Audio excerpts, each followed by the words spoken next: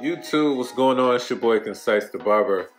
Alright, so in this video, you're going to see me do a taper. I'm going to take it down with a wavelength to 1.5. So we're going to get right into it. Right here I have my Oster Octanes. I have the 1.5 detachable blade.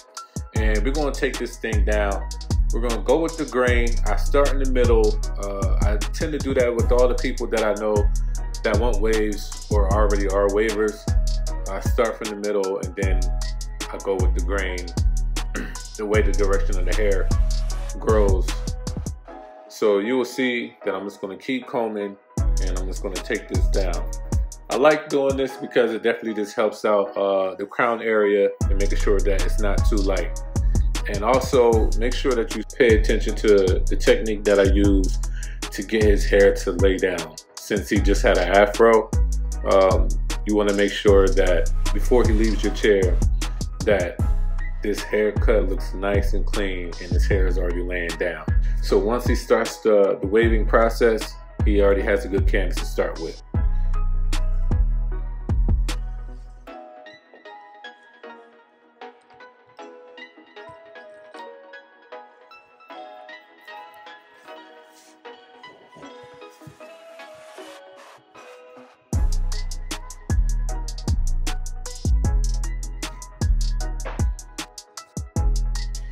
Alright, so now I'm going to start with the neck taper.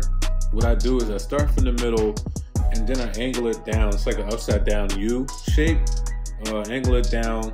He likes the shadow taper that I do on him. My client gets this all the time. So let me know what y'all think about this. Like I said, leave a comment below.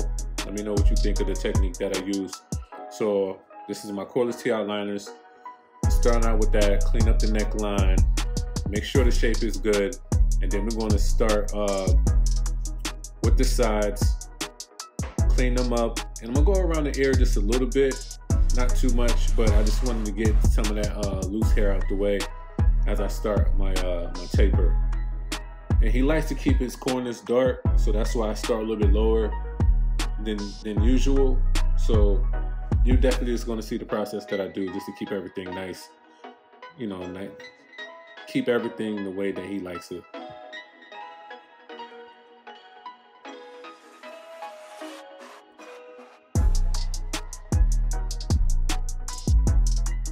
Alright, so this is the technique that I was talking about.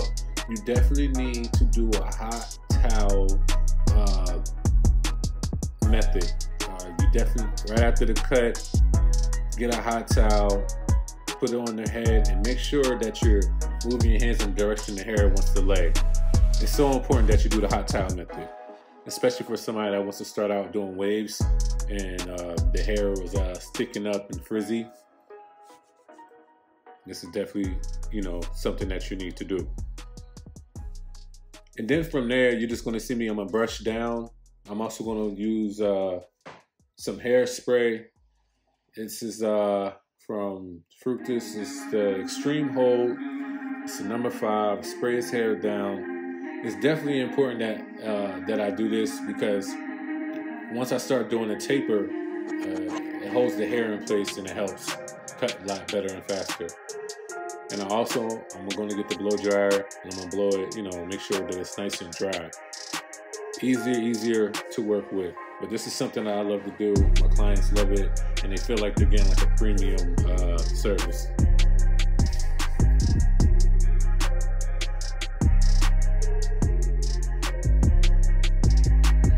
All right, so let's get with this neck taper.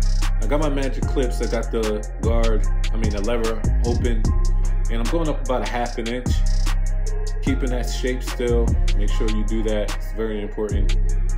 And just take your time and make sure you have a comb in your hand to make sure that you're getting everything.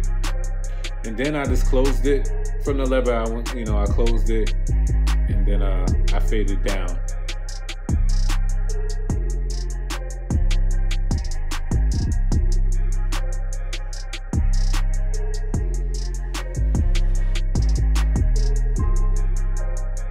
Now that I have the 0 guard, I'm gonna do the same process. I'm gonna go up about a 1/2 inch with the lever open, and then I'm gonna start closing it and fading it down.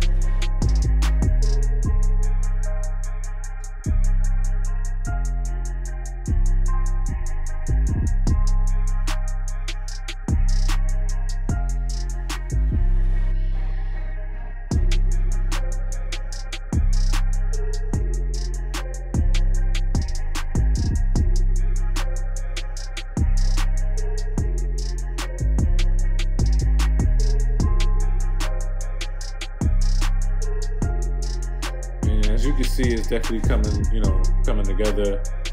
The blend is coming out well.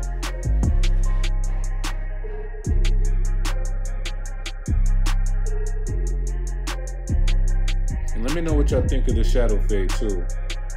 Please leave something in the comments. Let's have a discussion what y'all think of how well I did this shadow fade. Alright, so now I have the 1 guard. The 1 guard, I kind of go up just a little bit more than a 1/2 inch. It's probably like 3/4. I do that because I could really like spread, expand the blend right now, especially with the 1, since I already went with a 1.5 with the grain. So I'm gonna do this, and I'm just gonna fade down, and I'm gonna come up just a little bit more. But you'll see that it blends well with the 0 guard, and I think the highest guard I do use is the 1.5, as you can see right here.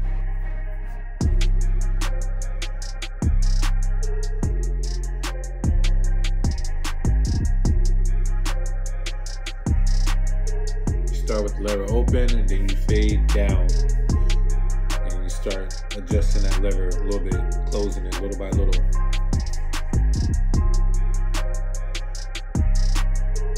Y'all see that comb work though that I'm doing? It's very important, y'all. Now this is something I always do too as well. I go with the grain with the 1 open, and just make sure that I get all the frizz, like the frizzy hair that's standing up. I start with the back since I was already in that area, and I'm gonna go around the whole head, y'all. Very important. Like I said, once the client leaves your chair, you want to make sure that the hair is laying down nice and smooth.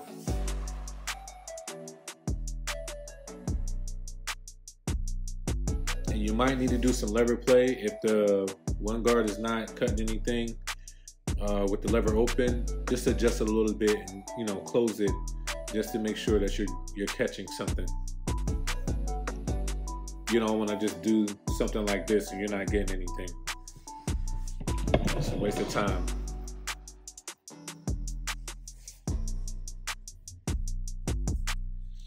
Alright, now we're going to start the side taper.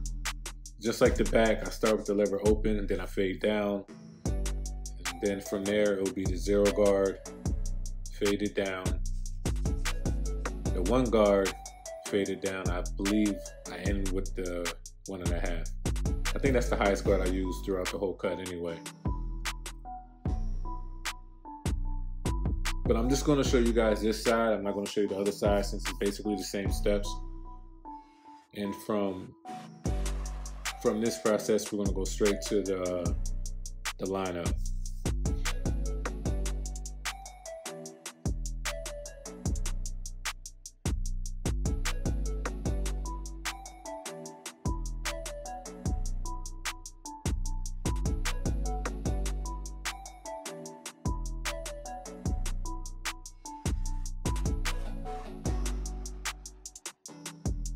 And this is another thing, if you guys haven't noticed, that I do have the other guard in my hand. I'm not sure how many barbers do that, but sometimes I prepare for the next step. So sometimes I keep all the guards in my hand if I could fit them, or I'll have 1 or 2 guards in my hand. Just something to think about when you're trying to get, you're working on your time of your haircuts. It might be able to help you out, instead of keep going back to your station grabbing something. Alright, so I just closed the 1.5. I started with it open. Now I just closed it all the way and finish out this taper. I think it looks good, y'all. What y'all think? let's get into the lineup. I'm using the Gold FX trimmers. Like, as y'all can see, these things cut like butter, man. Like, I feel like everybody should have them in their arsenal. They're definitely the hitter trimmers. I wouldn't say that you, because there's always going to be somebody that says that, you know, whatever trimmer they're using is the best trimmer. I ain't going to say that you need them, but I definitely feel like everybody should just at least try these out just to see how you think that you will like them. You know, don't go by anybody else's opinion. But I definitely like these trimmers. Of course, you know, they're on the pricey end, but I definitely think they're worth it.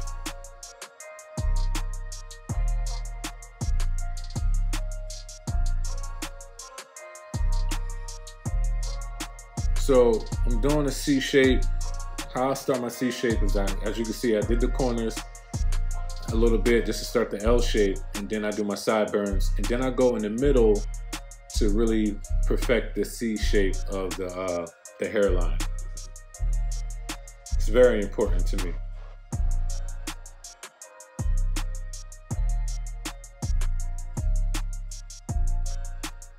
Let me know what y'all think of that, the process, that method that I did.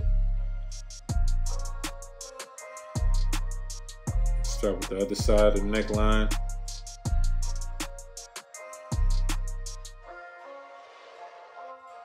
Like I said, man, these things, they cut like butter. Like, I really like these trimmers.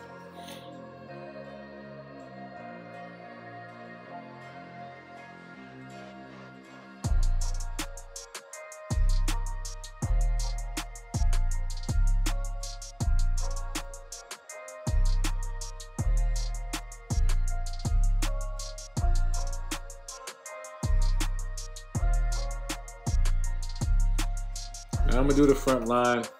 Sometimes I do my front line last, especially it helps out knowing exactly where my corners are at and how I'm gonna line up the front line. Sometimes I start with like one of the stronger sides. I start with the weaker side and then I go to the stronger side. And sometimes I start in the middle and I just go to each side to make sure that everything looks right. So I'm gonna start the front lineup, and as you can see, I'm starting on this side. Then I'm gonna go towards the middle and go to the left side.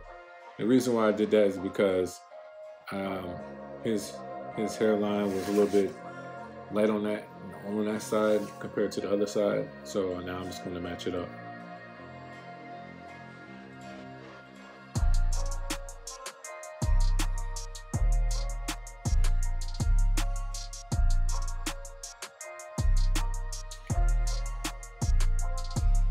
And don't forget about the slim lines, y'all. There's still some hitters too. I definitely feel like that should be in everybody's arsenal as well. Especially for the beginner barbers.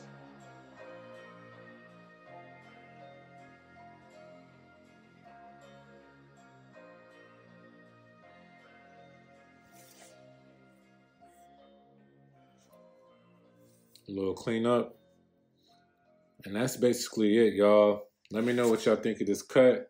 I appreciate y'all watching. Like I said, it's Concise the Barber. If you haven't done it already yet, please hit that subscribe button. Please give me a like. Leave a comment. Let me know what you would like to see or anything that you would like to discuss. So, like I said, thank y'all for tuning in. It's Concise the Barber. I love y'all. God bless. I'm out.